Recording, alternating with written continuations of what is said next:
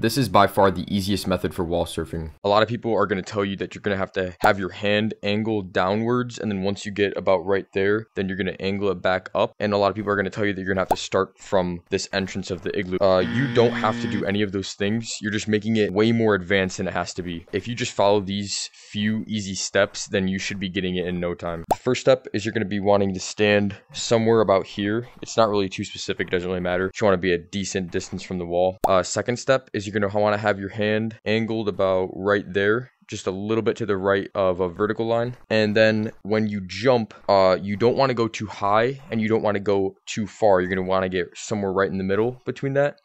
And then you just make contact with the wall. Do not extend your arm or tuck in your arm. Just keep it like that. And yeah, that's really all you do. I would just practice this as the Tiger Monkey a few times, and then you should be getting this really quickly.